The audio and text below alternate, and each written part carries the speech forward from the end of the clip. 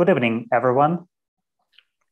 My name is Denis Stolyarov, and I'm happy to welcome you tonight. I'm an assistant curator at Pushkin House, and we are going to spend the evening tonight with two wonderful scholars. One, the first who is going to moderate the evening is Rachel Polonsky, who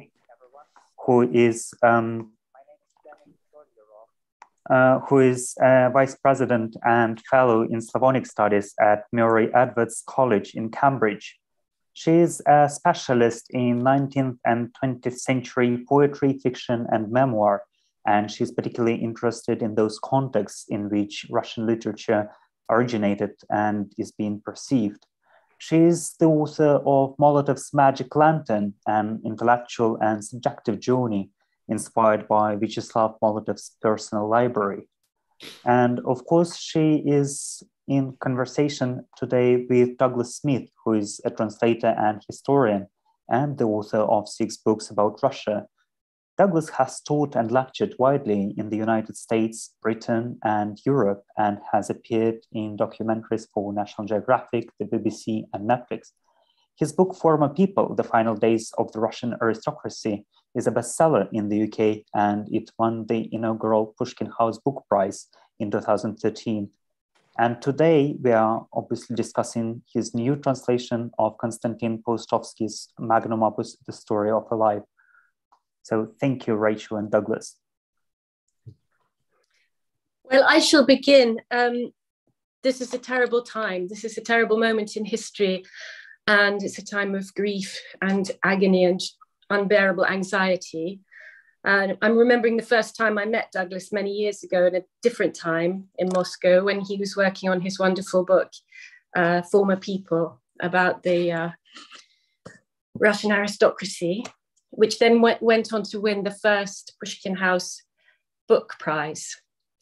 And today I was just looking back through his now newly produced wonderful translation of Paustovsky's Story of a Life. And I found this paragraph, which seemed particularly resonant, describing Moscow as it was then in the first days of the First World War. It said, Russia itself was on the move. The entire country had been turned into an armed camp. Life became unrecognizable.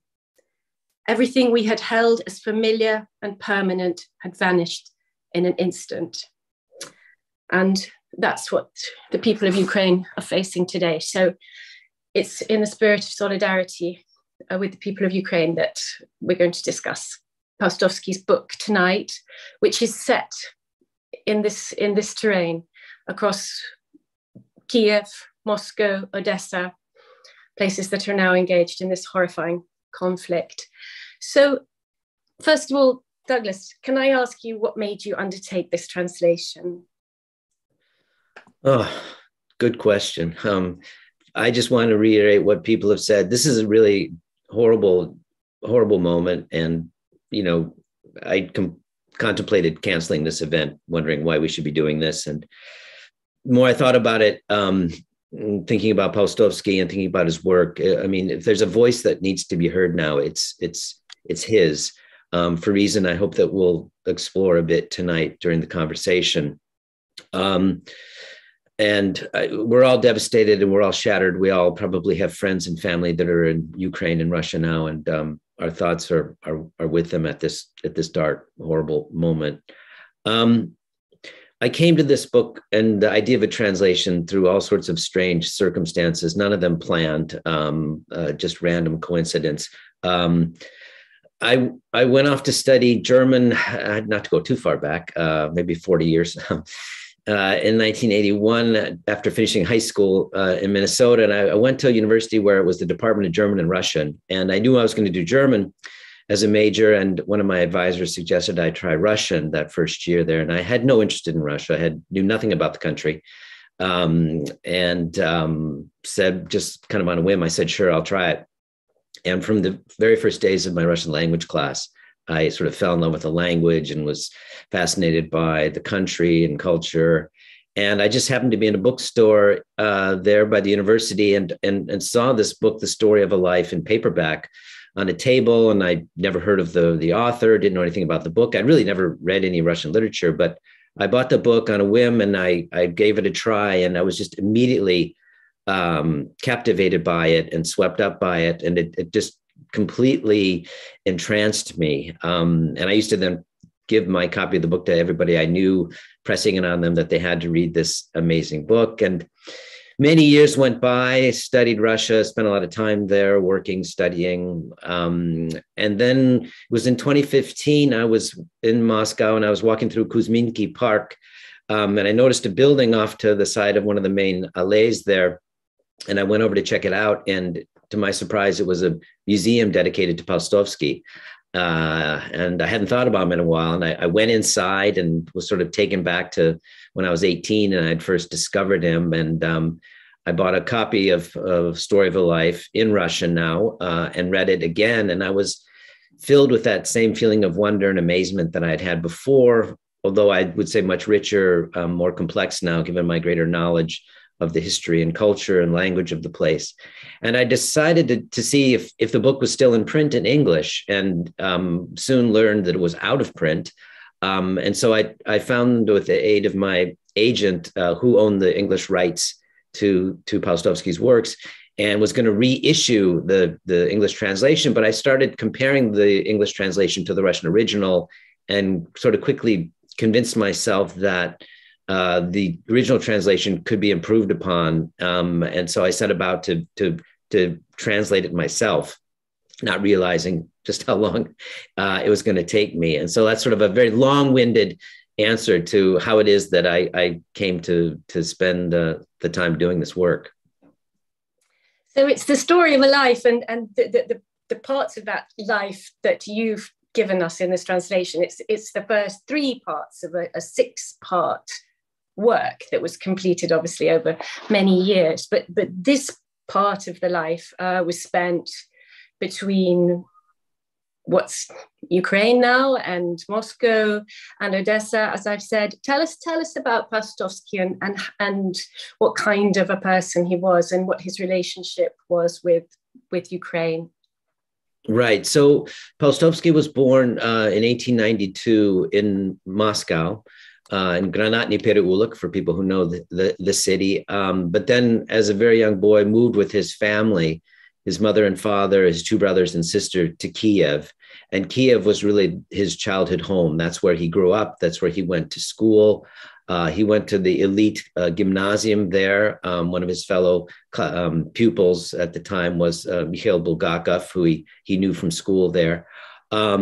He came from, like so many people in that part of the world, he came from various backgrounds. On his father's side, he was a descendant of Zaporozhian Cossacks. So he had Ukrainian family background. On his mother's side, they were Russian.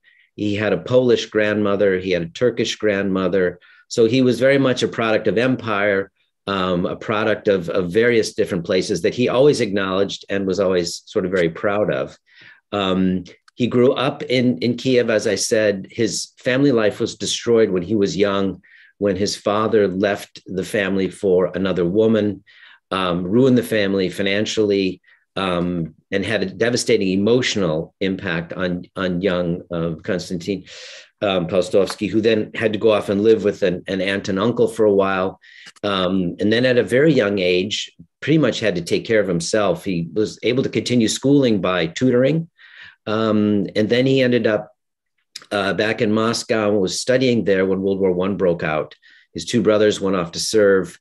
He got a job, given his bad eyesight and the fact his brothers were off at the war, working on a tram in Moscow, which he describes in great detail in one of the chapters of the book. And then later got a job as an orderly on a hospital train and experienced firsthand just some of the most horrific aspects of fighting and combat. And then later went on to have a series of odd jobs throughout Russia. He was like a rolling stone. He was always in a new town, in a new city, doing all sorts of work as a proofer at newspapers, as a sort of cub reporter. He worked in factories, he worked in fishing and everything. It was only really after the end of the Civil War that he became a full-time writer and acquired a definite amount of fame and recognition by the 1930s, although he was always sort of outside the mainstream currents of Russian literature, I would say. Not someone who wrote themes that were widely sort of embraced by most of literary Soviet Union, if you will, at the time. And it was only really in his later years in the 1960s, with the publication of the various volumes that form Story of a Life, that his real fame came to him, especially when these were translated in various world languages. And he was hugely popular at the time of his death in 1968. He was put up for the Nobel Prize in Literature several times, and everyone thought he was going to win in 1965. But he, smart man that he was, knew that there was no way the Soviet Union would allow that to happen. He was never a dissident, but he was sort of a, unorthodox writer and figure, sort of at a distance from official culture. And after the scandal surrounding Pasternak's victory in 1958, the Soviet Union leaned hard on the Swedish Academy and said, "You are not giving Paustovsky the Nobel Prize." And they buckled and gave it to Sholokhov instead. But to give you an idea of just, I think, the great admiration that people held him in at the time, which is largely forgotten now, and the fame and even celebrity that he enjoyed, I wanted to try to share my screen. There's a famous photograph, and again, I'll apologize right now. I'm a historian translator. I'm sort of allergic to technology, but I'm going to try this. This is a pretty well-known photograph. Maybe some of you have seen it, but one of Paustovsky's greatest fans was the actress, Hollywood icon Marlene Dietrich, who had read one of his novellas called Telegram in a French translation, and then read Story of a Life in French translation. And she was on a tour of the Soviet Union in 1964. And when she arrived there in Moscow, she was asked by journalists who was the one person in Russia that she absolutely had to meet. And she said, Konstantin Paustovsky. So after one of her performances there in June of 1964, she was told to remain on stage for a few moments, and slowly up came this gentleman in a dark suit who was helped up onto the stage. Paustovsky had just had a heart attack, but was brought from the hospital with his doctor and brought up on stage to be introduced to Dietrich, who was so overwhelmed to be in front of her idol that she fell to her knees as a sign of utter respect for him and his gifts. And poor Paustovsky was standing there, and he wanted to lift her back up, the gentleman that he was, but his doctors were yelling at him from off stage, don't you dare try to lift her, or you'll be back in the hospital with another heart attack. So she sort of had to sort of kneel in this awkward position until help came and lifted her up. But I like the photograph because it shows just how incredibly popular he was at the time. This is just 4 years before his death. And he was really feted and celebrated around the world at the time. So, Douglas, in a moment, I'm going to ask you to read from your translation. But before you do that, can you talk to us a bit about Paustovsky's writing and why he's such a special writer and so dear to you? That's a good question. It's Paustovsky, like a lot of writers, is not read as much as he was in his lifetime. I've called the introduction that I wrote for the book sort of, the life and work of a forgotten master. And in many ways, he is forgotten.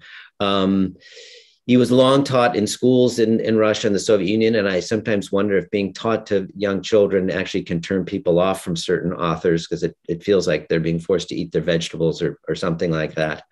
But what attracted me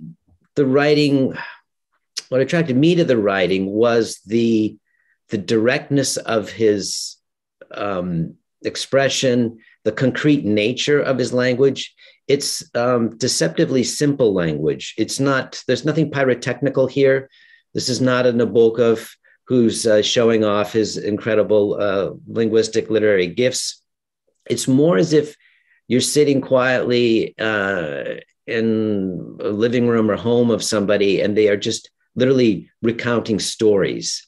But I say it's deceptively simple because I worked with Paustovsky's manuscripts that are in a major archive in Moscow when I was working on the translation.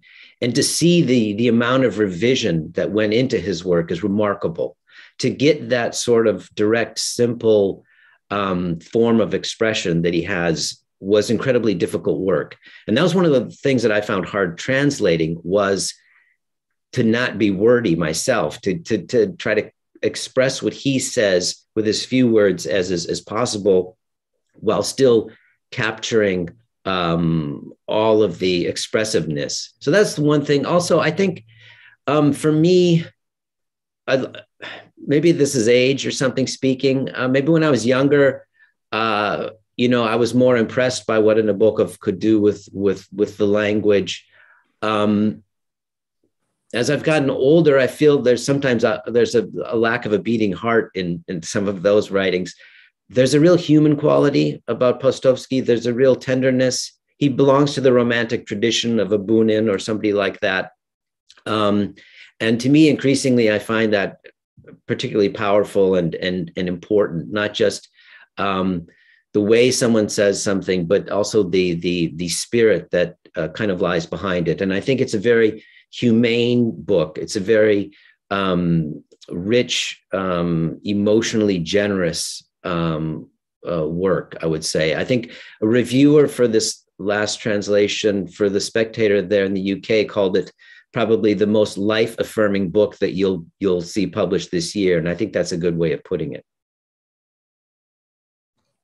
Well, that is exactly right. And I have to say, in the past week or so, with switching between reading horror on my devices and going back to your translation, which is also set during war and upheaval and chaos and violence, the extraordinary ability to capture silence and beauty and the lyricism of landscape and the connections between human beings that inevitably happen even in such times has been tremendously consoling to the spirit. And you have talked about Paustovsky as an anti-war writer, I think, Doug. And can you say a few words about that? And then I know you've got a couple of passages that you'd like to read to us, but I was just interested before you do that in how you feel he writes about war, but with a particular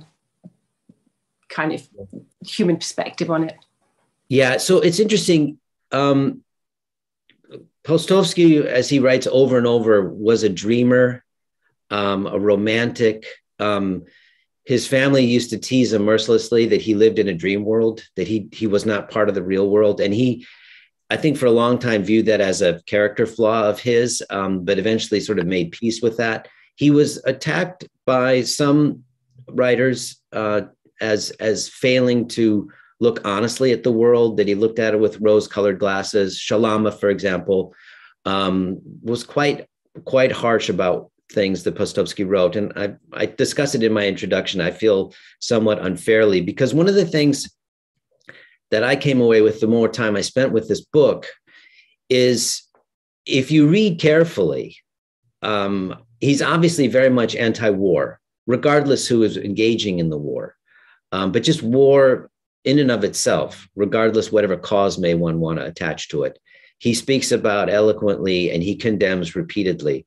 Not only that, but one of the things, and I don't know if we'll get into it today, but a careful reading shows that he fully embraced the February Revolution of 1917 and the downfall of the Romanov autocracy.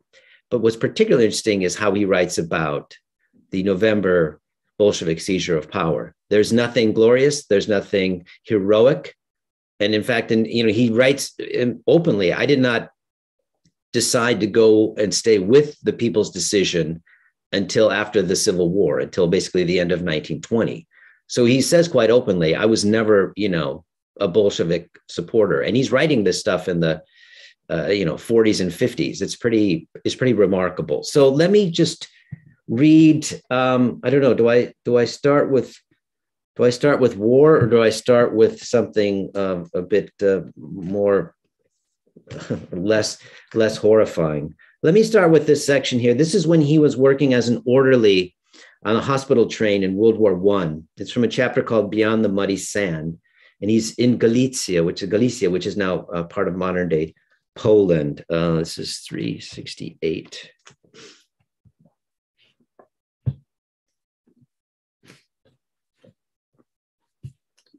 Wagons filled with refugees trotted past our train, heading north to cross the San. Ragged groups of worn-out infantrymen straggled by. The ground shook and rolled. The glass in the carriage windows rattled. The train eventually stopped in a large clearing. Yellowish clouds of shrapnel exploded here and there on the surrounding leafy slopes. The cavalry galloped past. A field battery concealed in some nearby undergrowth fired with deafening intensity. Dr. Pokrovsky ordered us to raise 2 Red Cross flags on top of the train. We were moved forward a little towards a bombed-out crossing keeper's hut. Beside it, on the dirty grass, lay dozens of injured men in makeshift bandages. We immediately began loading the wounded onto the train. Soon the carriages were full, but the wounded kept coming. We laid them down in the corridors, in the vestibules, in the staff room. Their low, painful groans echoed throughout the entire train. The fighting was getting closer, but we couldn't see it. All I noticed was a shattered window on the train and the occasional piercing ring of bullets bouncing off the rails. One of our orderlies was wounded in the shoulder. Ramanin was knocked on the ground by a heavy blast. We barely noticed any of this since we were all so consumed by one thought, namely getting the wounded aboard as fast as possible. A sweaty officer rode up to the train and shouted for Pokrovsky. His epaulets were so covered in dust that you couldn't even tell his rank. "Hurry up," he yelled, straining to be heard over the noise. "Get this bloody train out of here. In 15 minutes, it'll be too late.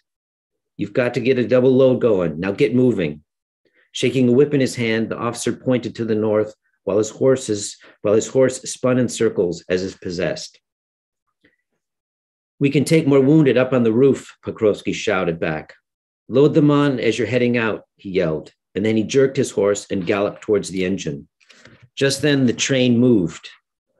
A few more wounded managed to grab hold of the handrails, and the orderlies pulled them onto the platforms. Only now did I notice it was getting dark. The flashing explosions had become clear, and the dust cloud on the horizon had turned an ominous crimson color. For several minutes, we could hear the sound of bullets ricocheting off the train. Soon we were going very fast. Once we finally slowed down, we realized that we had barely escaped from the pocket. The train was carrying several hundred wounded men, their field dressings soaked with blood and falling off, their faces darkened by thirst. All the bandages had to be changed. We had to find the most seriously wounded among them who required immediate surgery. We set to work at once, and from that moment on, time stood still. We had ceased to notice it. Every 15 minutes, I swabbed the blood off the linoleum floor of the operating room, threw away the crusted bandages, and was then called to the operating table, where, not fully realizing what I was doing, I held a wounded man's leg, trying not to look, as Pokrovsky cut through the sugar-white bone with his hard steel saw. In an instant, the leg became very heavy in my hand, and I became dimly aware through the fog in my head that the operation was over. And then I carried the severed leg to a zinc chest to be buried later at the next stop. Thank you. So that's a harsh passage, and Paustovsky himself talks about the evolution of his own writing in the process of, these events, these epic events that are taking place around him, and in which he's swept up. Later in the book, he's in Kiev when it's under siege by Simon Petlura, the Ukrainian nationalist leader during the Civil War. And he says that paradoxically, being in a city under siege, a long siege, was enabling for his writing. He said that as the noose of the siege tightened around the city, his own writing tightened up, and it gave a kind of clear focus for him as a writer, which I found interesting. And he has this ability to write very softly about beauty and nature, but also, and in the spirit of this anti-war writing, that you find incredible hardness about people who are violent and stupid and cruel and fanatical, which again is highly resonant over 100 years later. Yeah, so I would just say, and that's, thinking about what's going on right now, and like a lot of people here, I'm sure, having friends that are in Kiev right now, it reminded me of exactly that moment that you talk about. He was trying to get to his sister and his mother, who were in the Ukrainian countryside during the Civil War, and he makes it to Kiev barely, and then he gets caught there. And is unable to get out of Kiev, and is in fact then sort of forced to go into the army of Pavlov Skoropadsky, one of the temporary German-backed leaders. And he describes the absurdity of the situation of being in this army. And then later he's forced into a convict battalion in the Red Army, and he describes just the insane brutality and insanity of the leader of this Red Battalion, which is again interesting in that he's, writing this at a time where denouncing, the Red actions in the Civil War is obviously a tricky thing to do. But again, throughout it, he describes the absurdity of the war and the absurdity of violence like this. And then you're exactly right, is that he writes about how, because of the siege, no information was getting in or out of Kiev when he's there. And so there's this certain quiet that allows him to write exactly as you say, which obviously is so different from the situation today, given the technology we have, the ability to see videos of what's happening in live time and everything. It's such a different experience of a very similar brutality. So there's that wonderful picture you've shown us of Marlene Dietrich at his feet, and that obviously is a high point of his reputation. What's his reputation now, as far as you understand it, in Russia? It's a good question. When I went to Russia a few times to work with his manuscripts in the archives. I wanted to go to Tarusa, where he lived his later years, where he's buried. And I met with his stepdaughter, Galina Arbuzova, who's still alive and very vibrant woman. And she gave me a tour and told me personal anecdotes about Paustovsky, her stepfather, and things like that. I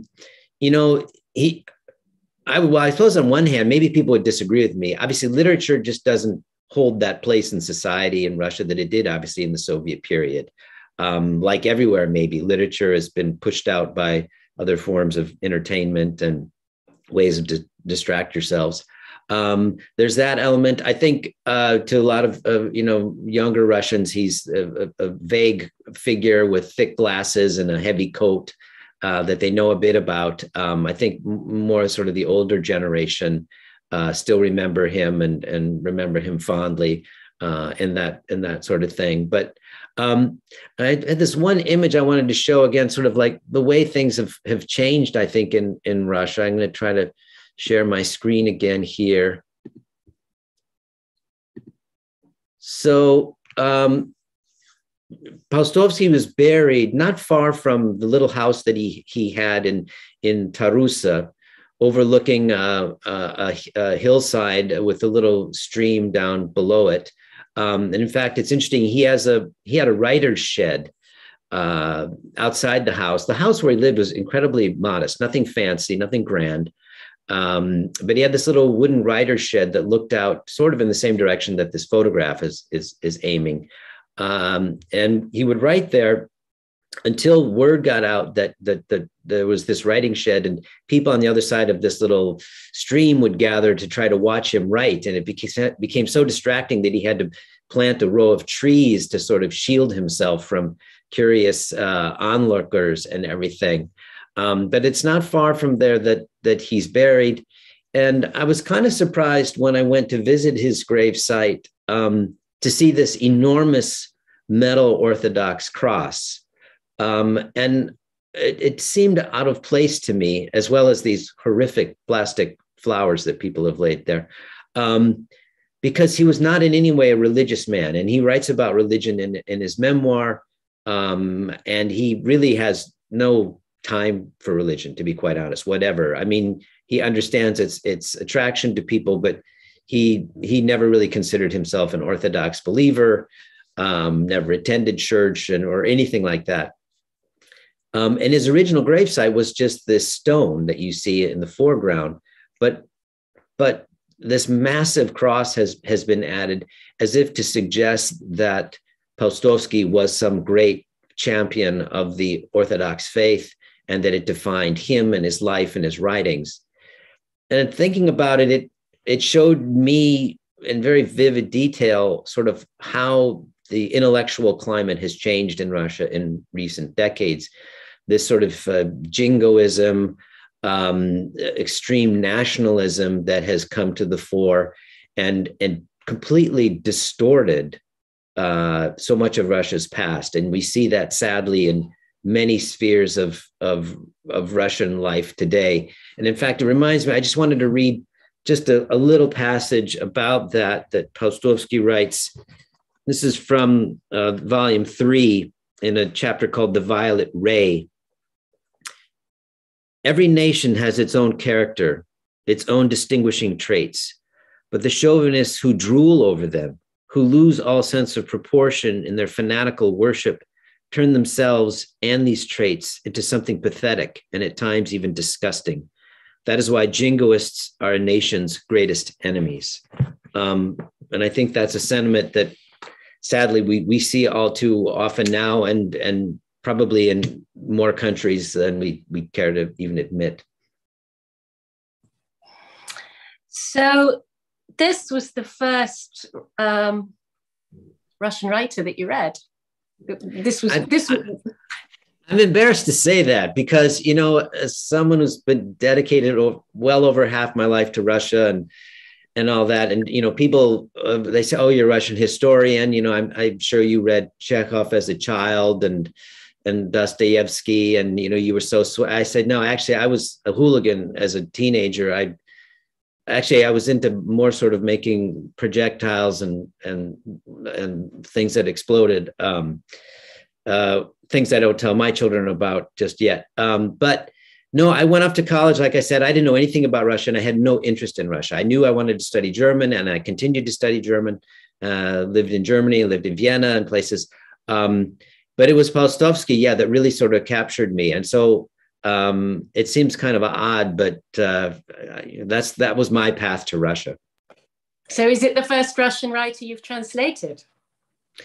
No, not exactly. I did a book years ago. I wanted to write at one point a biography of Prince Potemkin.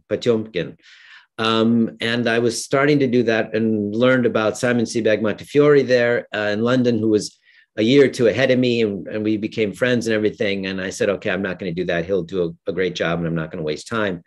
But in my research for that, I read the personal correspondence between Catherine the Great and Prince Potemkin, which is amazing. It's over 1,000 letters. And the correspondence sort of tells this dual biography of these two most remarkable figures of Russian, indeed world history. And so not wanting to leave Potemkin completely behind, I ended up doing an edited translation of their letters. That was incredibly fun to work on, incredibly challenging, trying to render that 18th century Russian into some sort of readable English that didn't sound too modern or sound like it was trying to completely speak in the sounds of what the 18th century might have been like. So I did that a long time ago. So then in some ways that prepared me, I suppose, for doing this book. And what's your process when you translate? How do you do the work? How do you approach it? Well, One thing that I knew I wanted to be careful of when I took on this translation was, so the book has been published in English before. Manya Harari, who was a very well-known translator based in the UK back in the 60s and translated, Pasternak and other major, Ehrenburg, I believe, other major Russian writers. She started translating Story of a Life in the early 60s. She worked on the first 3 volumes and then became ill and died, and others took over and did the final 3 volumes. So all 6 volumes were published there up until the early 70s. I think the last one came out in 74 or something like that, published by Harville Press. So I knew there was that translation. And then even before the British work was done, there was an American named Joseph Barnes who translated the first 3 volumes that was published by Pantheon in early 1964. And that was what I had bought and read as a student in college. So I looked at their translations very closely, only to determine whether or not a new translation was warranted. And it was after comparing the original with what they had done, reading sporadically various chapters, that I was convinced that I could do a better job. Not necessarily because I may be a better translator, but there was a lot of pressure to do these translations fast because everyone was convinced that Paustovsky was going to win the Nobel Prize. And they wanted these translations out in time for any such announcement. So they worked much more quickly than I did. So once I had convinced myself of that, originally I had this idea of doing, since there are the 6 volumes and they're huge, you can't do them all in one book. I thought, well, maybe it would make sense to do an abridged translation of all 6 volumes. So to take the greatest hits, if you will, of the 6 volumes, with a bit of commentary that I would interlace to make up for those sections that are missing, so that the reader understood how we were moving from one part to another. And, this has been done before. It's been done with Alexander Herzen's famous memoirs, which are enormous. It's been done with the Gulag Archipelago by Solzhenitsyn. But then the deeper I got into it, the more I realized that I hated having to pull parts out, because I felt all of it was good, first of all. And second of all, I thought having to insert my voice into the text to fill those gaps that I had edited out would make for a worse translation and a less pleasant and enjoyable reading experience. So there was that factor. And then when I went to Moscow to work in the archives, I started reading some of the correspondence Paustovsky had with his various editors, particularly at some of these literary journals where he published, like Novy Mir and Oktyabr, Zvezda. And it became clear to me that he was never allowed to publish volumes 4 and 5 as he had wished. He wrote a lot about Babel, who he knew very well. And Twardowski, the editor at Novy Mir, said, there's no way I'm going to let you put all the stuff about Babel in there. He was executed as an enemy of the people and what have you. And he didn't want anything that would in any way put the journal in some sort of compromising position with the authorities. And so Paustovsky was willing to make certain concessions and never really published the book the way he wanted. So I decided that, if I someday do volumes 4, 5, and 6, it would require me to go back to the archives and try to recreate the original manuscripts as Paustovsky had wanted them published. It doesn't make sense to publish them the way they eventually were released, because they weren't really the true vision that he had. So then I ended up saying, okay, I'll do the first 3 books. We'll do it in entirety. And what I would do is I would work directly from the latest Russian version of the texts that were published in 2017, the most authoritative that I bought over there. And I would do 2 or 3 chapters and get them to a place where I felt comfortable. And then I would go back and look at the previous English translations to see if I maybe missed something, could do something better, where they diverged from me. And sometimes I would admit and say, okay, their version here is better than mine. And I would try to, go more in that direction. But I never wanted to be influenced by them while I was doing the original translation work myself. I will say it was incredibly slow process. A good day for me was 2 pages, because I was constantly revising over and over and over. And there were certain difficulties with the text that I found.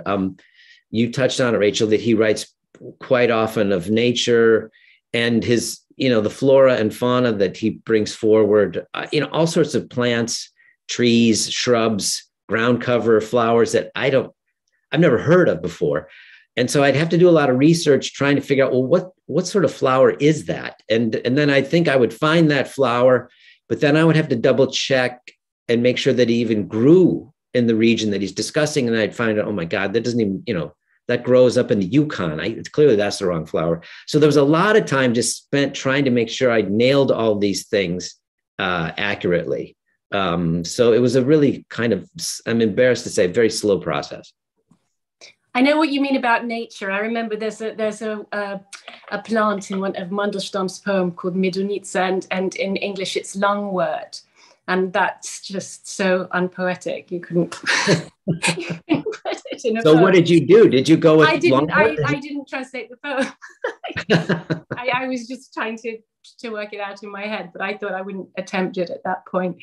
But it's touching that you were drawn into Russian literature by a translation that you then found to be flawed and went on to translate the work again for yourself. And I hope in better times that you'll be able to get back to the archive and do the necessary work to put together what would then be a satisfactory edition. Do you know that Russian scholars are putting together an edition of those that would represent an authoritative text or something like what Paustovsky would have published if he could have done so? Yeah, so that's something that I've been wondering about. I met several times with the woman who's the director of the Paustovsky Museum there in Kuzminki Park. And from what I could gather from her, no one is actively working on that. There's a lot of scholarship that's been done on Paustovsky and his writing and his life. He has his own scholarly journal, Mir Paustovskого, that is dedicated to him, and that comes out regularly. There's been a lot of anthologies and critical scholarship and conferences and all that. But I don't know of anyone that's actually trying to go back and reconstruct the manuscript. I think it would be really difficult because if we can't find some of the typed versions, his handwriting is almost indecipherable. In fact, when I visited his home in Tarusa and was in his study there, his stepdaughter, Galina Arbuzova, explained to me that his writing desk had a chair on either side of it. And that what he would do is he would write longhand, sitting at one side of the desk in one chair.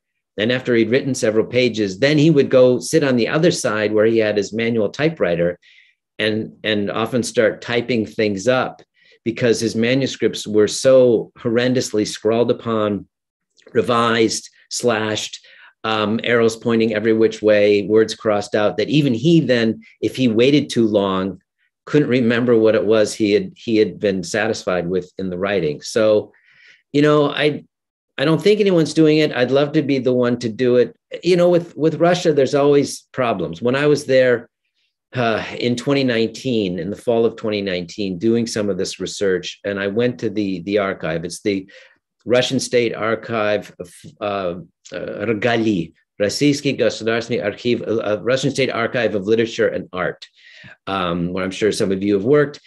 And so I get there and I had told them I was coming. I had told them what I was going to be working on.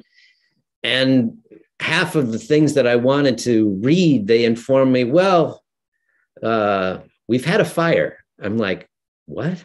We've had a fire, they say. And I said, what do you mean by fire? Apparently, part of the archive caught fire. I think someone was heating up tea with a tea kettle where the cord was a bit frayed, and had done a good deal of damage. And so they were not even able to get to the stacks where a great many of his documents are kept. She assured me that nothing was destroyed, but there was just so much fire and water damage after the firefighters came that they weren't sure when they'd be able to access these documents. So who knows what's going on with that archive now. And again, if and when the time will come that I can go back and see what's available.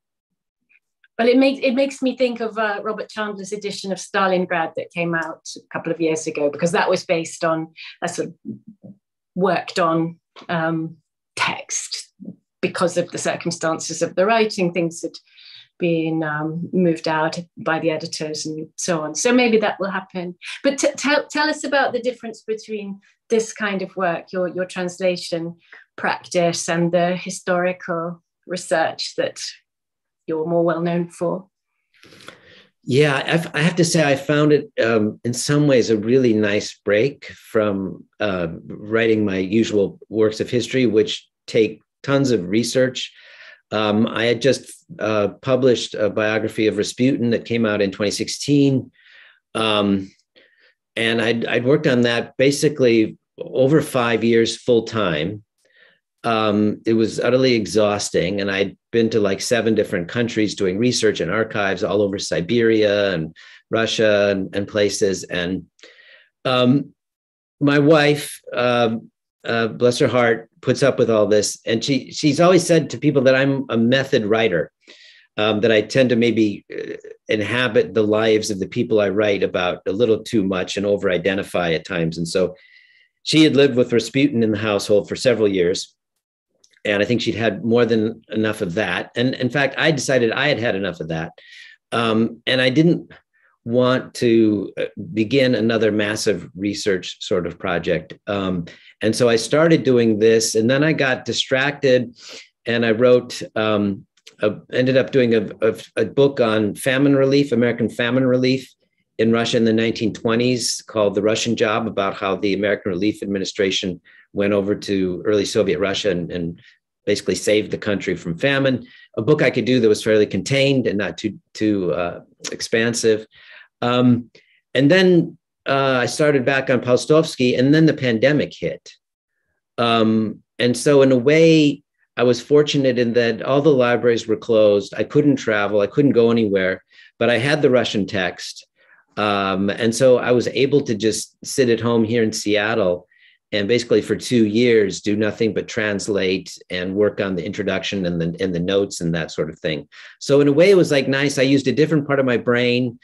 And I wasn't sitting here frustrated that I wasn't able to go to Europe or to go to Russia or places in the States and work in libraries and archives. So in a way, it all kind of worked out well. So I think it's fair to say that though he was an idol to Marlene Dietrich, Paustovsky's not a name that comes readily to mind in the West now as a great Russian writer. Why do you think that is? That's a great question. And that's something I've struggled to try to understand. For years when I was working on this, and my mother would always say, now, who's this you're translating? I'd say Konstantin Paustovsky. And she's like, and why are you doing this? And I said, well, it's a beautiful book. He was up for a Nobel Prize, and she's, and who do you think's going to bother to read this? So I had a lot of doubters, along the way. I'm happy to say, as soon as I gave my mom a copy of the book, she was immediately swept away by it and is completely enjoying it. But why is he forgotten? I think there's a lot of things. I think sort of that romantic tradition of Russian literature that he was sort of the best representative of at the time of his life has lost a lot of its fans, has lost a lot of its appeal for reasons I'm not really fully sure I understand. I mean, if you think of like, why doesn't anyone read Bunin anymore? And I think of Paustovsky as being sort of a descendant in a way of that tradition of Russian literature that Bunin represented. And in fact, Bunin is interesting in that not only did Paustovsky worship Ivan Bunin, but Bunin, when he was in his later years in exile in Paris, ran across one of the chapters of Story of a Life that was published as a standalone piece in a Soviet journal called Vakrug Sveta, Around the World. It's a chapter called The Inn on the Braginka. And Bunyan read this piece by this Paustovsky, who he didn't know, but he was so amazed by this chapter, which reads as a short story, like many of the chapters in the book do, that he wrote a postcard to Paustovsky, addressed to his publisher in Moscow, because he didn't know where he lived, and congratulated him on the story and said, in his opinion, it ranks as one of the greatest short stories in all of Russian literature. So, he had his great admirers, but he's been forgotten. I think that there's an element of that. I think part of it too, and maybe people would disagree with this, but I think there's an element to the fact that he's not a dissident writer. He's not someone who wrote to denounce the system, like a Solzhenitsyn or a Shalamov or others. And so his books can't be used for a direct ideological purpose. Pasternak's Dr. Zhivago, which, as we now know quite well due to recent research, really became famous in the West due to the secret work of the CIA that saw in Dr. Zhivago a great political tool with which to attack the Soviet Union. You can't put Paustovsky's writing to that kind of purpose. So I think that's another reason. And just a side note to that, the review in the New York Times of the original translation of Story of a Life, when it appeared in the 60s, the reviewer in the New York Times was so amazed by Story of a Life that he wrote something to the effect, I'll paraphrase, but basically the fact that Dr. Zhivago is better known than Story of a Life is one of the great cosmic literary injustices of all time. Maybe a bit too much, but I think there's an element there. And then I think finally, because he was very traditional in his literary style, he was no innovator, he was no modernist, he wasn't part of, futurism or what have you. He doesn't necessarily win over converts within the academy. People who are often teaching Russian literature don't necessarily embrace Paustovsky and prefer other writers. So I think these are a series of factors that have led to his sort of being eclipsed and pretty much forgotten outside of Russia. So maybe now, Douglas, the moment has come, because I found his writing very consoling and also tremendously evocative of the space that we're all now looking at daily in horrible maps with arrows coming from north, south, east, and west, but the names of these cities and the evocation of these landscapes and these distances, the time it took to get from Kiev to Odessa, all of those resonances are so vibrant and acute right now. And if we need perspective on war and peace and history, I think Paustovsky's writing provides that with great humanity and even, yes, this lyricism that permeates his writing, as well as his ability to reject stupidity. Definitely. Yeah, I mean, I think he writes about it in the book as something that's interesting and something that, again, made him sort of outside sort of the mainstream and made him a figure who kind of lived at an odd angle to society, is that he admits that even in the worst of times, he was able to see the good in things and to see the good in people.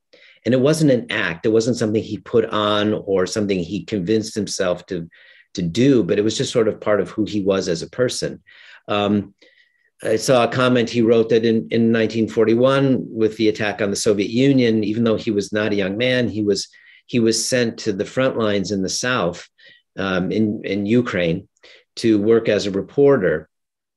And he writes of being in the midst of a bombardment by German forces, and explosions are going off and dirt is flying around him and all that. And it almost sounds absurd, but he can't help it. But he looks over, he's like in a dugout or something in the ground, and he looks over and he sees these little purple flowers growing there along the ground. And he finds that all of a sudden, he doesn't hear the bombs going off. He doesn't hear the shriek of the shells, and he's transfixed by the beauty of this little flower. I mean, there's almost this sort of, this yurodivui, this like holy fool quality about him that makes him seem almost a bit touched, if you will, definitely. So there's that element, there's the beauty. And then one of the things that I find so remarkable and so enjoyable about the book, and maybe I could read this little section, is the degree to which he brings to life these people that he encounters, because he meets all sorts of people. And most of them are not famous. No one that has done anything remarkable that would warrant us remembering them. But he finds this sort of uniqueness in each human that he encountered, if you will. And he brings people to life, and he keeps them alive, often with just a paragraph or a page or two. And I just wanted to read, if I could, this section. This is from a chapter called Pink Oleanders. When he was still a young boy, really, at his grandmother's house. Goes like this. My grandmother always kept oleanders in green tubs on the veranda of her home in Cherkasy. They had pink petals. I liked their grayish leaves and pale flowers very much. For some reason, I associated them with the sea, a distant, warm sea, bathing the shores of a land that blossomed with oleanders. Grandmother had a way with flowers. Her bedroom in the winter months was always overflowing with fuchsias. In the summer, the garden exploded with flowers, taking on the appearance of a giant bouquet, and burdock crowded the fences. Grandmother's garden and all the flowers in it acted on my imagination with uncommon force. My passion for travel must have been born in that garden as well. In my childhood, I used to imagine a faraway country that I was certain to visit. It was a hilly plain covered as far as the horizon with grass and flowers, and hidden in among them were villages and towns. When express trains crossed the plain, thick pollen would cover the sides of the carriages. I would tell this to my brothers, to my sister and Mama, but no one cared to understand me. Rather, when he first heard this, my elder brother called me a dreamer, a contemptuous nickname that stuck. Perhaps the only person who understood me was my Aunt Nadia, the youngest of my grandmother's daughters. She was 23 at the time and studying singing at the Moscow Conservatory. She had a beautiful contralto voice. She would come to grandmother's in Cherkasy for Easter in the summer. The quiet, spacious house became noisy and crowded as soon as she arrived.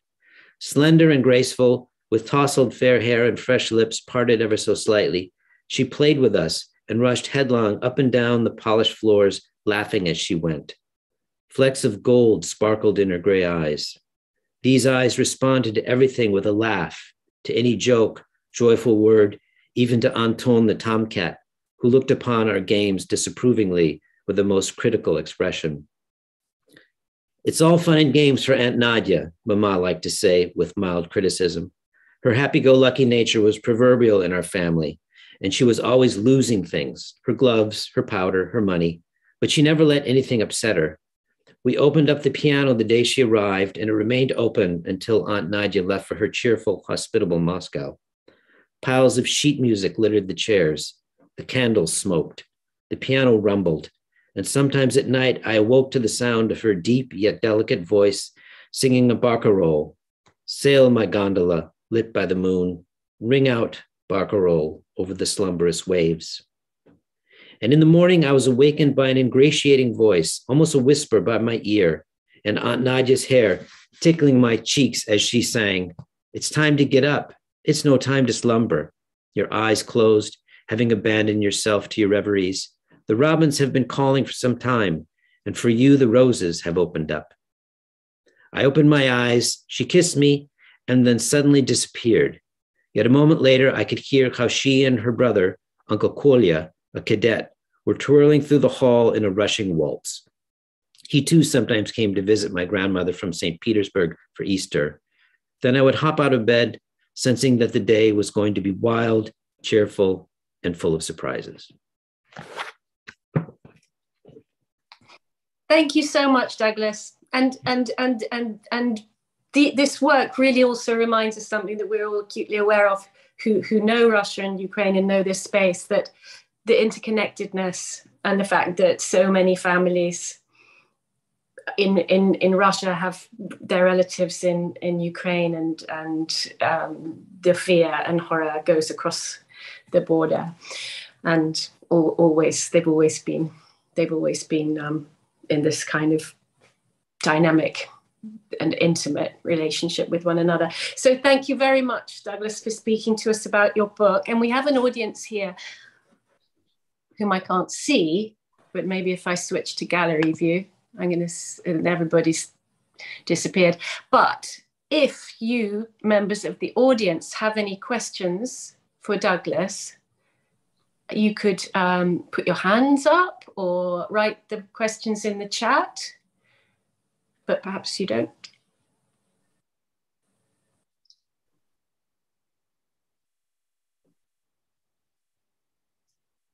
So I don't see any questions.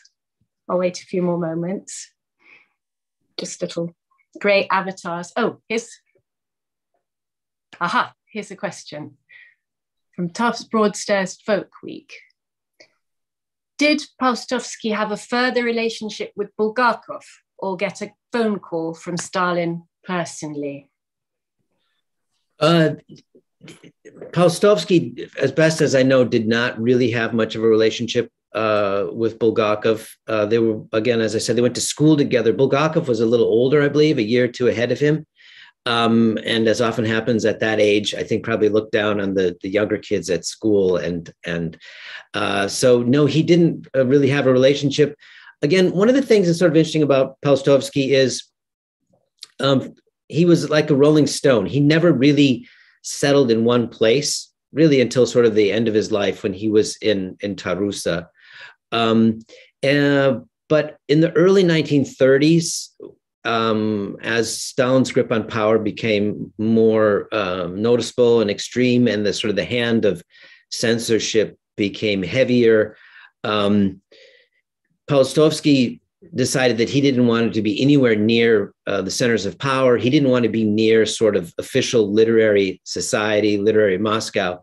And he moved to the countryside to Mishora near Ryazan. And he lived sort of a separate life away from fellow writers, away from sort of the cultural classes, if you will. And he much preferred the society of people who were doing sort of regular, everyday sorts of things. And he never really cultivated relationships with the big literary names. He once, I think, met Mayakovsky and was just so put off by the experience that he couldn't get away from it quickly enough.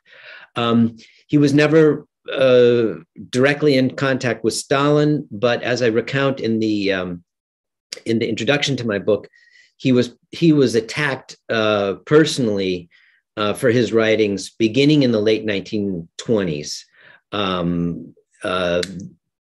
Critics, party hacks noticed in Paustovsky a complete lack of what they called partiynist, of Communist Party spirit. Paustovsky never joined the Communist Party and never really used his pen to praise the Soviet authorities and write what would be considered so full-throated propaganda. He did write two novels that were sort of in the socialist realist vein, Karabugaz and Kalhida, but mostly his work was attacked as being too romantic, too dreamy, too far from politics, not discussing the class struggle, et cetera, et cetera. And so he very much wanted to stay away from that, but he knew that there were eyes upon him.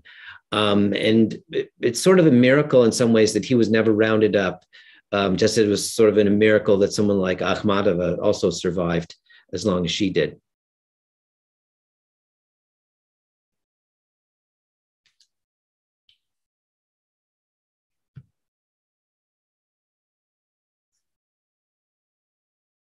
Rachel, you're on mute.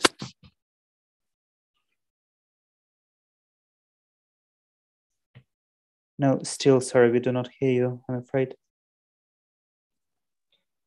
I'm just being clumsy with the mute button. Am I audible now? Yes. Yes. Great.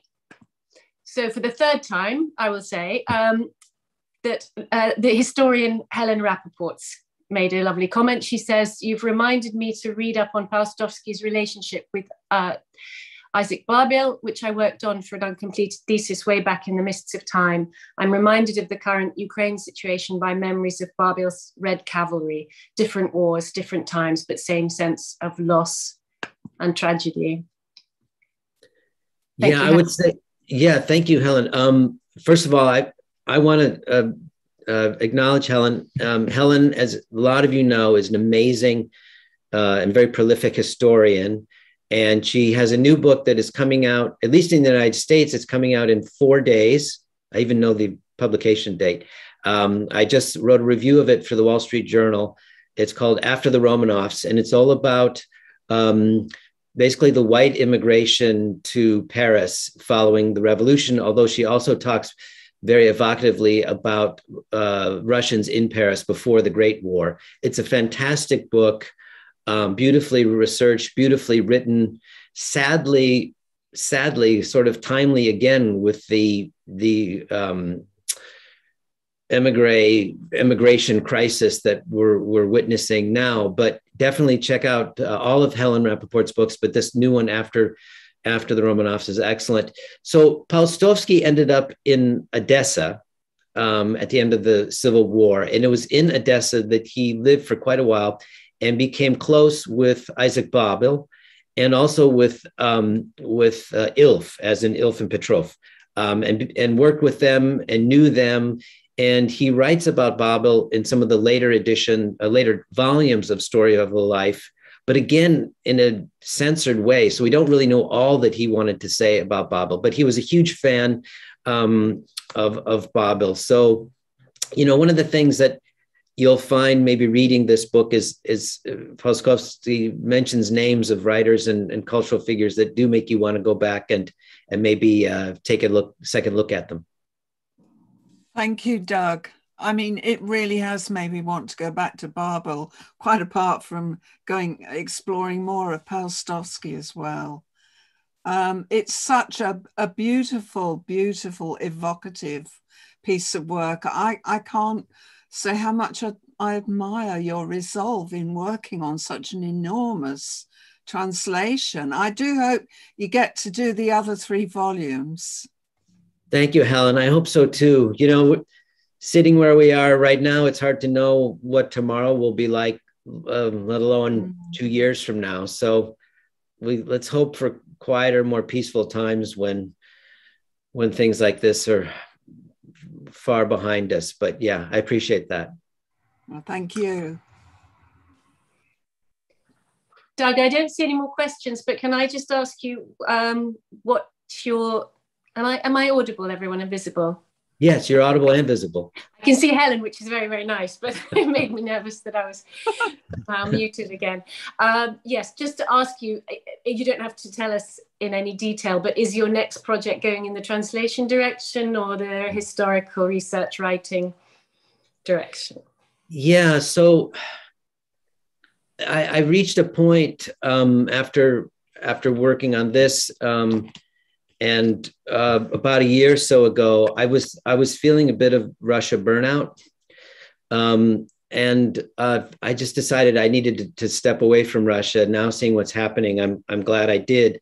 As I said before, my first love was German language, culture, literature, and I lived in Vienna back in the 1980s for a year as a student, and then another year as an English language teacher. And I've always been fascinated by Vienna, by its history. And so I've decided that for the last year or so, I've been working on a new book, tentatively called The City Without Jews. And it's the story of the destruction of Jewish Vienna during the Nazi period. Obviously, there's been a good deal of books on it, but what I'm trying to do that I hope will be different and worthwhile is to tell the entire story of the destruction of this roughly 200,000 people and their culture that had existed for centuries and made Vienna one of the great modern cities of the world. And at its core will be the story of one particular family who I discovered. It's the story of a woman named Mignon Langnas, who remarkably survived the entire Nazi period openly as a Jewish woman in Vienna from 1938 until she finally was able to make it to the States a year or so after the war ended. She got her family out to safety and then got a job working in a Jewish hospital that the Nazis allowed to operate throughout the war period. And she recorded all of this in a diary that is simply unbelievable, what she experienced, what she lived through, and what she wrote about. So kind of like my book, Former People, where I talk about this grand epic catastrophe in history through the lives of two families, this will be a similar sort of epic story that very much it has a very personal, direct connection. That's what I've been doing. Yeah. Well, that sounds like it's going to be an extraordinary piece of work, Douglas. So wish you well with that. There's an anonymous question here, which is, the staff of house museums are often wonderful sources of knowledge. Were they particularly helpful to you? Well, they were particularly, I would say, Galina Arbuzova, the stepdaughter of Paustovsky, who sort of resides over the house museum in Tarusa for Paustovsky. And the lovely woman, obviously very knowledgeable, and she can talk. I went there thinking that we'd have, a 15-20-minute tour, and she'd tell me a few anecdotes about Paustovsky, but I think I was there for 3 hours. I left feeling extremely exhausted and as if I'd almost been beaten around the head a little bit. But then I quickly sat down and tried to write down everything that she had told me during this amazing tour of the museum. So yeah, people like that are full of wonderful information, and I tried to gather as much as I could. And the next question I have is, could you repeat the name of the Jewish woman you just mentioned? Yes, her name is Mignon Langnas. So the last name is Langnas, Langnas, and Mignon, like Goethe's Mignon, Mingnon. And I found out about her because her son, George, is still alive and lives in New York City. And he spent a long time gathering his mother's papers and photographs and letters. And he took some of them and published them in the German original with a small publisher in Innsbruck, Austria. And I happened to see a reference to this book and bought it online during the pandemic, and it was sent to me from Austria.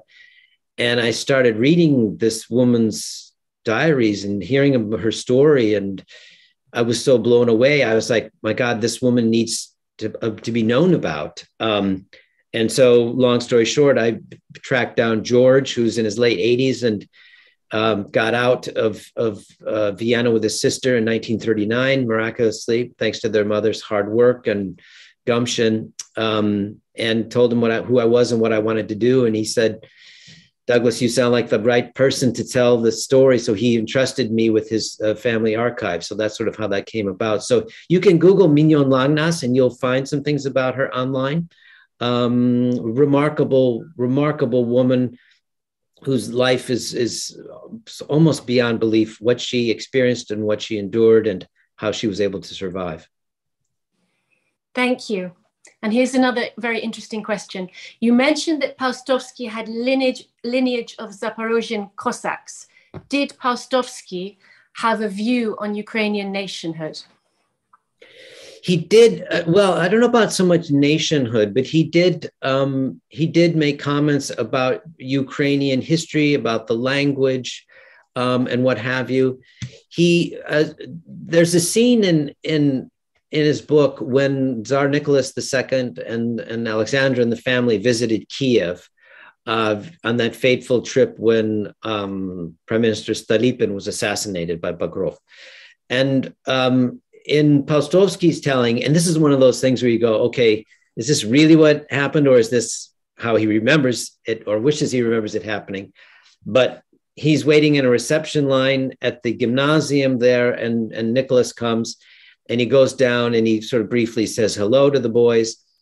And he's presented to Paustovsky and he says, Paustovsky, what is that? And Paustovsky says, I'm Ukrainian, Your Majesty. And then later in the book, he also refers to himself as part Ukrainian. So he embraced this Ukrainian side of himself. He writes lovingly of the Ukrainian language of the countryside, of the Ukrainian speech of the peasants. But he's at the same time, and this goes back to that jingoism comment I wrote about earlier, he was very much a critic of what he saw as this sort of pseudo Ukrainian nationalism, extreme nationalism of Petlura and his regime that he found to be stagecraft, phony, bogus, and not a natural, organic outgrowth of true Ukrainian cultural identity. And at one point, he was criticized by a couple of Ukrainian intellectuals as being anti-Ukrainian, and he denied that. He said, I am part Ukrainian. I grew up in Ukraine. I love Ukraine, but I'm opposed to nationalism in all its stripes, whether it comes from a Russian or Ukrainian. I'm against nationalism. And I'll just add, that was another sort of struggle I had with the translation, is that obviously Paustovsky wrote in Russian. Russian was his native language. He knew a bit of Ukrainian. He knew a bit of Polish. But Russian was his native language.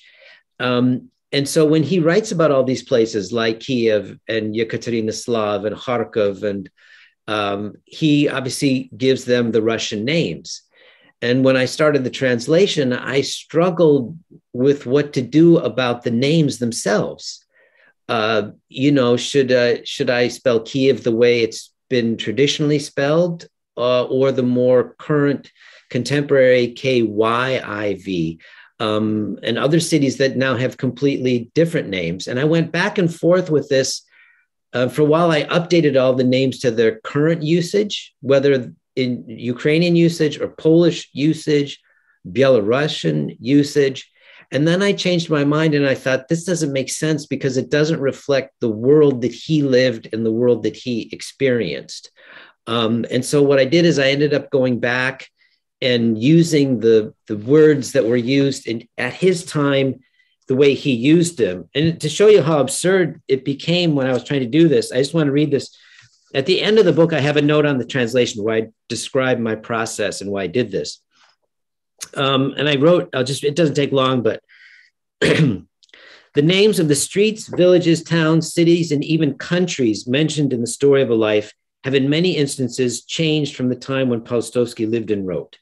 The multinational empire Paustovsky was born and grew up in collapsed in 1917. It was then reconfigured in the early 1920s, only to collapse again in the 1990s. The successive waves of political and social upheaval brought with them linguistic changes as well. This poses challenges for the translator. What, for example, is one to do with a street that has had 4 different names? Paustovsky writes about Kiev's Bibikovsky Boulevard, as it was called from 1869 to 1919. But before that, it was known as Boulevardnaya Street from 1834 to 1850. And then Shosseyny Boulevard from 1850 to 1869, and was only given its present name, Taras Shevchenko Boulevard, in 1919. Kiev is now Kiev, Gorodisha is now Horodisha, Yekaterinoslav is now Dnipro, and the list goes on and on and on. So kind of a long answer to names and Ukrainianism. And I say in there that by using the Russian spellings and names, I'm not insisting on some sort of Russian nationalism, but more, again, trying to capture as best I can the world that Paustovsky lived in and the world that he described. Thanks, Doug. I think you did the right thing there. So I've got one more question and then a detailed question from the audience. It seems surprising that Paustovsky was able to achieve such renown and recognition in the Soviet Union without being a party member, including through the Stalin years. Was this unusual? What accounts for it? And another member of the audience has just asked whether you could repeat the name of your work on the American Relief Fund. Okay, so yeah, it is remarkable that he never joined the Communist Party. He never added his name to a denunciation of another writer. he found some way to live a life of basic decency amidst, the horrors of Soviet totalitarianism. How can one explain that? I think part of it was fate and luck, which is what he attributed to. I got lucky. There was a few of us, again, like Akhmatova, who somehow were not ground up in the meat grinder of Stalinism. I think staying away from the big cities helped. He avoided Moscow, Leningrad, things like that. Just pure being off the radar was a factor. He wrote much about nature. He wrote about historical figures. So he wrote things that were in no way could be viewed as dissident literature. He never attacked the regime directly. Again, for which some people have criticized him. So I think there's an element of that, but I think a lot of it was really kind of a sort of twist of fate, in my estimation. Prishvin would be another good example. The writer Mikhail Prishvin, sometimes he and Paustovsky are compared, both people who wrote for children. Paustovsky wrote a good deal of children's literature, as did Prishvin. They wrote a lot about nature. And so in a way, by writing about nature, maybe you avoid the potential for, drawing the wrong kind of attention from the authorities. But Prishvin, too, is a man who managed to have a very full career and a very long life. So I think those are probably the main factors. I mean, I noticed that when I worked on my book, Former People, about the destruction of the Russian aristocracy, with the degree to which there was so much of a randomness to the horror, a randomness to the terror. And there are people that survived and died of natural causes as old people that you thought for sure would be singled out for persecution, but for some reason or another, they weren't. And so I think that's also what makes the terror somewhat even more terrifying. There wasn't necessarily always a clear logic to how it was exercised. As to the recent book that I did, it's called The Russian Job, which is what these American men who worked for the American Relief Administration called it when they went over. It was orchestrated by Herbert Hoover, who was then Secretary of Commerce before he later became president of the United States. Amazing story. It was a remarkable book to work on and research.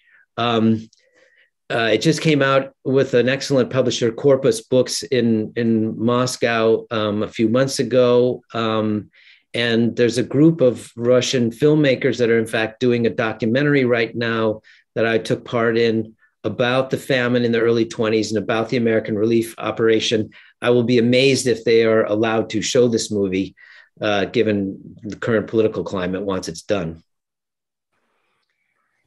Thank you. So one more question. In what way was Paustovsky's anti-war sentiment acknowledged by the Soviet authorities? How explicit was it? I would say it wasn't acknowledged by the Russian authorities. I would say it was not handled. It was not really discussed. The criticism that he chiefly got was his utter disregard for class struggle, his utter disregard for any sort of writing about the great, if you will, laws of history that were, marching humanity into a bright communist future. He had no time for that. He had no belief in that. He didn't want to write about shock workers. He didn't want to write about the great, strides of the Soviet Union and what have you. He was chiefly criticized for that sort of thing. He was harshly criticized for his sort of humanitarian view of things. There's a lack of revolutionary wrath and his sort of damp emotional love of things small and weak and sentimental and romantic that was often deemed not what official writers should be engaged with. Those were typically the kinds of attacks that he faced. I think there are more questions. Two more. have there been adaptations of Paustovsky's work for the stage or the screen? And yes, there have been. Another Okay. audience member is just thanking you. Oh, okay. Oh, and asking, sorry, I've just seen it. Asking when the book will be on the shelves in the United States. Got it. So a lot of what he wrote was used as the basis for films. He wrote a lot of children's literature, and I think maybe a dozen of his children's stories were turned into cartoons for kids. So you can actually watch Paustovsky cartoons for kids. I'm sure you can dig those up on YouTube. He wrote the screenplay for a movie about the life of Lermontov that has a score that was done by Prokofiev. So he worked together with Prokofiev on that. And then some of his other works were turned into films as well. One of his most famous novellas was called The Telegram. And that was one of the works that Dietrich had read in translation that she loved. And there's a Soviet version of Telegram. And then there's another one that I've seen on YouTube. It's called Дождливый рассвет, sort of the rainy dawn or rainy morning, if you will. It's kind of nice. It's a short piece, maybe 30, 40 minutes, but it stars one of my favorite Soviet actors, Oleg Yefremov, is in the lead, and you can dig that up on YouTube as well. So, and there was even ballets that were made based on some of his works. So his writings entered out into various sort of different sectors of sort of Soviet cultural life. As for the US edition, that will be published by New York Review Books, probably in January or February 2023. And I don't know why it took them a whole year to get their act together to do it behind the UK publication, but such is life. And maybe, I don't know, maybe that's better. I worry that right now, maybe people don't want to buy books by Russian authors. I hope not, but maybe in a year, things will be better for folks trying to talk about the good things about Russian culture and history and life. Well, there are members of the audience thanking you for this talk, and let's hope that in its UK edition it does good this year, and in its US edition it does even more good next year, whatever the circumstances, because we know, don't we, that literature lasts and has truths that can sustain us and take us forward in the dark times. Thank you so much. Doug? Thank you, Rachel. And thank you, Rachel. Thank you, Denise, for organizing. And thank all of you for coming. I realize it's a Friday night there. There's probably a lot more exciting things you can do than talk about old Russian books. But thank you for coming. It's been a real pleasure to chat. And do check out the book. I can't recommend it enough. And everyone be safe and well. And let's hope for better days. Yes. Thank you, everyone. Very Have a much. good Bye. night. Thank you. Good night. Bye. Good night.